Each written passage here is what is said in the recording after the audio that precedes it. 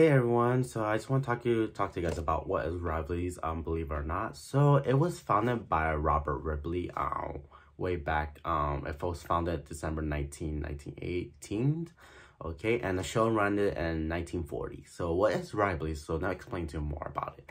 So Ripley's is basically like a crazy, you know, people are just born differently. You know how their bodies are like vampires, like lizard guys with the lizard body. So the woman with the longest hair, the guy with the most heaviest, you know, man too, you know, like sumo wrestler, I guess you could say.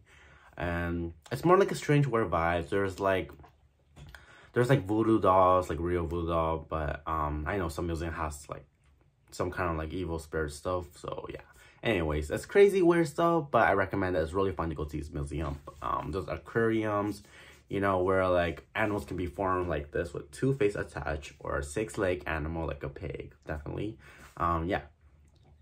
So Ripley, there's all around the world museums, so it's really fun. You guys definitely go check it out. I'm also wearing a shirt called Ripley's too. There's a store like online, you guys can buy clothes and like souvenir stuff, you know, like cups or like whatever, you know. So yeah, I just want to show you guys something. So I have the 4th edition souvenir book, which is the oldest, which is really cool. There's like puzzles in here, you know, and around the States too. Also there's the 5th edition. So next explain to you about these people. That's really interesting. So this guy is the most heaviest guy.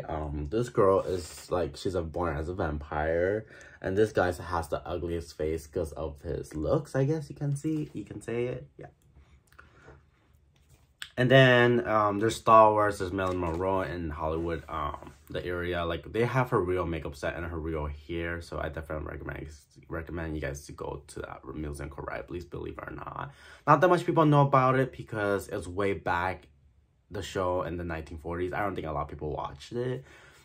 So, you know, I would have to explain to people about it in my job when I work at Ripley. So, definitely, it's really cool that you guys, like, go there and it's fun. The tickets are affordable, don't worry. They're really good price. They're around, like, 26.